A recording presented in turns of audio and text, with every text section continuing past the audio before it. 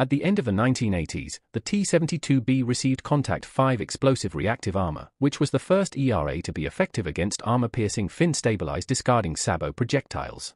One of the most powerful APFSDS rounds of the time was the American M829A1, featuring an extremely elongated depleted uranium penetrator.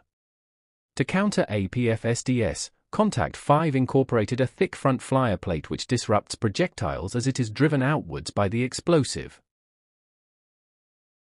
This effect is particularly evident against M829A1 as it is a relatively thin and slow APFSDS projectile, making it susceptible to deflection.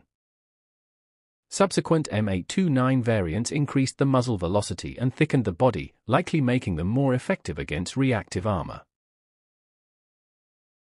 While Kontakt-5 would have greatly increased the T-72B's protection, its placement on the turret was very poor, with large gaps around the reactive armor.